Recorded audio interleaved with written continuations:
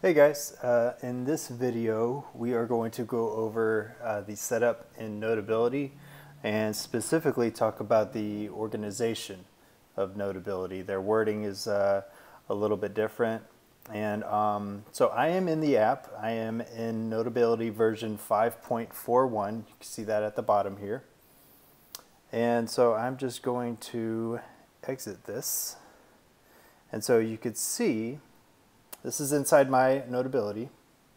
You can see that on the left-hand side we have our menu. Okay, I'm going to minimize all of these. On the left-hand side we have all notes is what is selected right now. We also have unfiled notes, so any notes that you do not put inside of a subject is going to be in unfiled. And then down below unfiled, I have all of my dividers.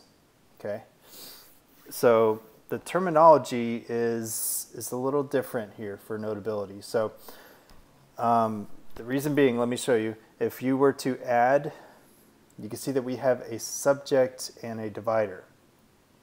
So a subject, now underneath subject it says subjects hold notes.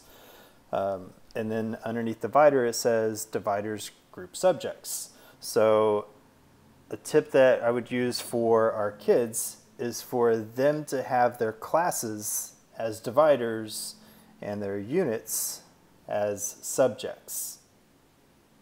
Okay, and they could think of Notability itself as like their school binder, and then their divider is kind of like all their different tabs, and then their subjects are their units within those tabs. Okay, so I wish it showed divider up top and subject down at the bottom, but it doesn't. Whatever, it's all good. Okay, so I've already created just a sample here of what a student's Notability might look like. I have dividers. This techie one is my own. You can just kind of ignore that. But I have history. Let me expand that. And I have two units inside there, Texas history and world history. I have math, and I have a unit on probabilities. Science, a couple units there.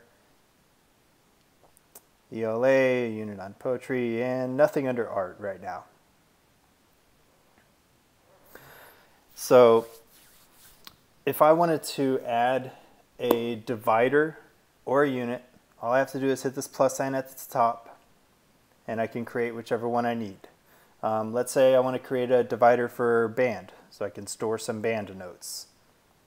Okay, hit done, there we go, and now I have a divider for band at the bottom. Let's say that I'm in my math class and we're doing a new unit on proportions.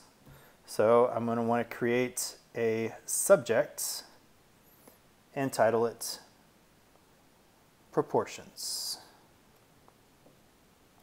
Done. Now, notice that proportions was placed at the bottom by default under band, but I don't think we're learning about proportions in band. We could, but probably going to learn it more in math. So I want to edit this. So on the top left-hand corner, I can click Edit, and then I can just drag it up to where it's underneath the math. Now, maybe I want all of my math subjects, all my math units to be the same color. While I'm in this edit mode, I can hit this gear next to proportions, and then on the left hand side I can select color, and I can make the color the same as what it is for probabilities. Close that. Now they're both the same color, and all is right in the world. Okay, so when I'm done editing, I click done on the top left hand corner, and I can minimize all of my dividers to make it look nice and neat inside of here. If you wanted to delete a divider, let's say I want to delete band, say I'm done playing French horn, so I'm going to delete this divider, and it's gone. Hit close, hit done. And there we have it. So just a quick recap. On the left hand side is our menu. The dividers should be their classes, and then the subjects should be units within those classes. All right, that's all for now.